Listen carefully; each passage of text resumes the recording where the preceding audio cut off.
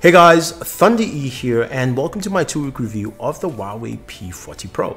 Now the P40 Pro is a lovely looking device and this is going to be about my day-to-day use of this device. You've seen the hardware, you know those kind of functionalities, you know what's in there spec-wise, you know the Kirin 990, 8 gigs of RAM, all that stuff. So I'm not going to jump into much of that, but I'm going to talk about usability. So my SIM's in this device. I've been using it for a bit here.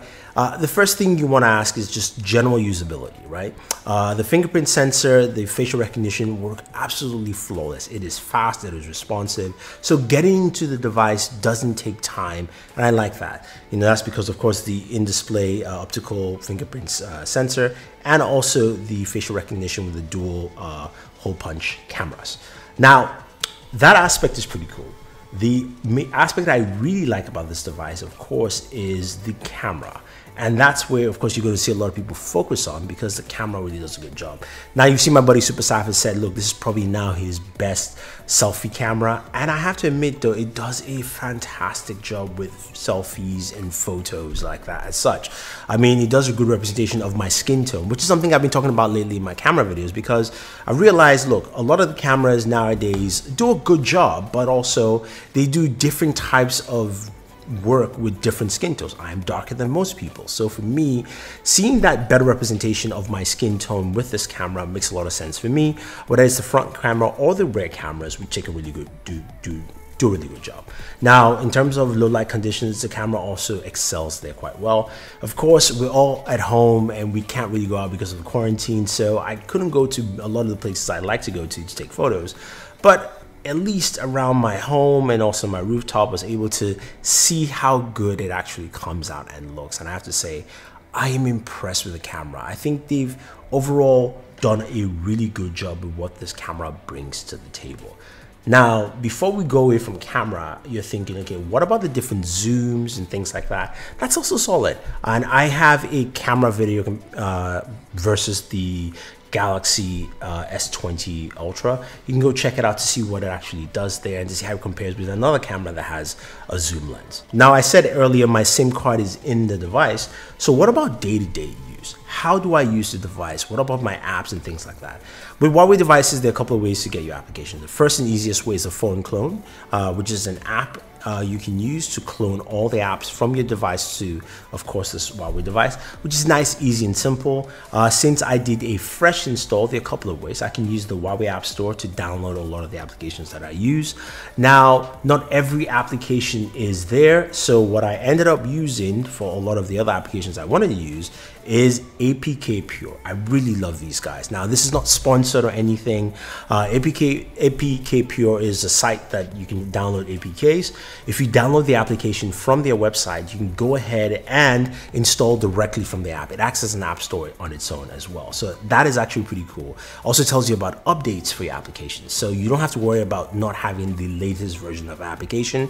It will work there as well. So being able to go in, play, you know, get my Amazon store, Netflix, you know, Pinterest, you name it. All those kind of applications that you really want to use are also key. Now, some of you will go, okay, what about banking app? So what I've done is gone ahead and pinned my banking sites to my desktop. I use the Edge browser. Again, this is not sponsored.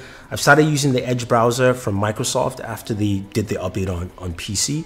And I have to tell you, I really like this browser. So the ability to pin those apps. So I've got my Bank of America, I've got my other banking apps. I also even have YouTube pinned in as well, because of course I can't use YouTube on this device directly.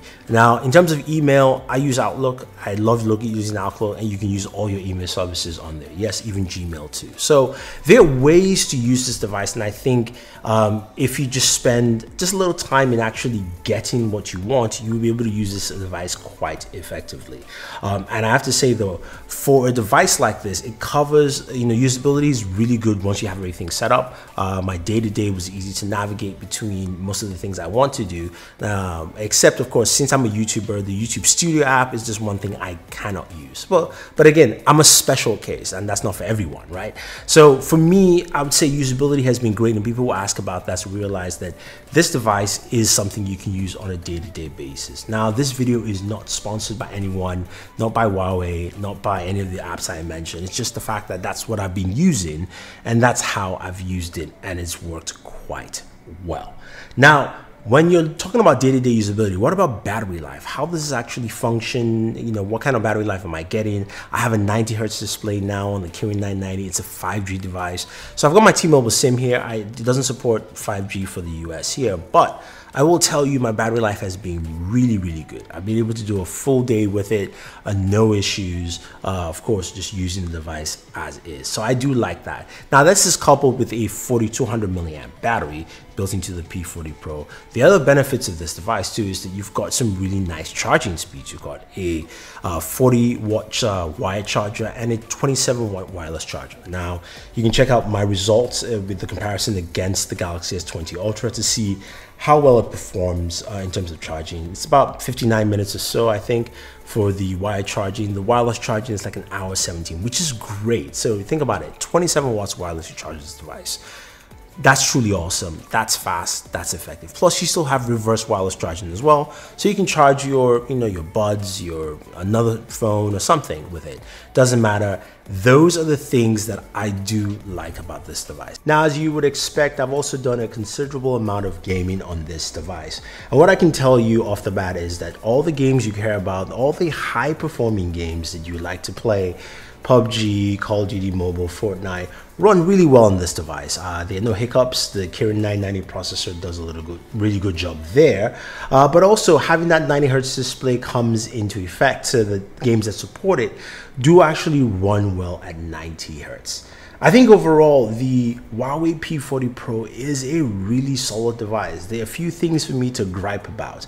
I would like to see maybe improvements with the video recording in terms of stabilization.